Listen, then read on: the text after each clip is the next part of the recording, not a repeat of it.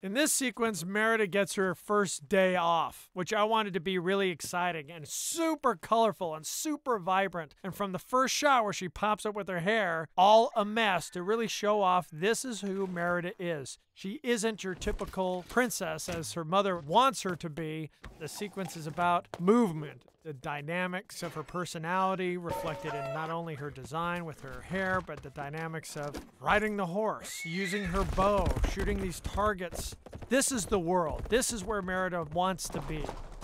So we go into the forest, and there's many different forest sets that we've kind of blended together into one big set. And we had such a massive amount of locations to shoot. We would just take the cameras through the different parts of the forest and go, ooh, this would be great to shoot this shot here where she's running along, and ooh, this gully's great, let's just put a log here and dress it in. So they're all very different areas and locations, and it was like going out on a real live action shoot to get these locations. This is our river sequence. This is one of the big set pieces of the film. The water in Scotland when we visited had a unique quality. It was very dark. It was that very tea-colored, and we wanted to get that quality. Building this set and having the water do what it needs to do and not flow that fast and have the falls and then the fish and all the interaction, and we knew this was going to be a big challenge.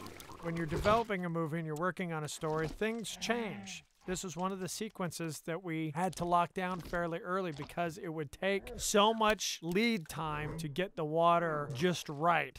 To bring these characters more together, I found from my own experience as being a father, is in play. When I'm playing with my kids, that whole dynamic of parent-child kind of goes away. So we're seeing each of these characters as who they really are, and that's a magical moment. So the setting had to be as equally magical.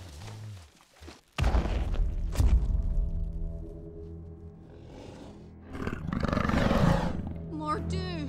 Kill it!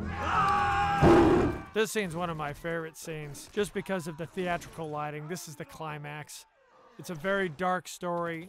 The dark lighting in this scene represents that aspect. She's fighting a monster, and that's one thing I wanted with Mordu as the bear, is that it wasn't a bear, it was a monster. It was a villain. It was a corrupted entity.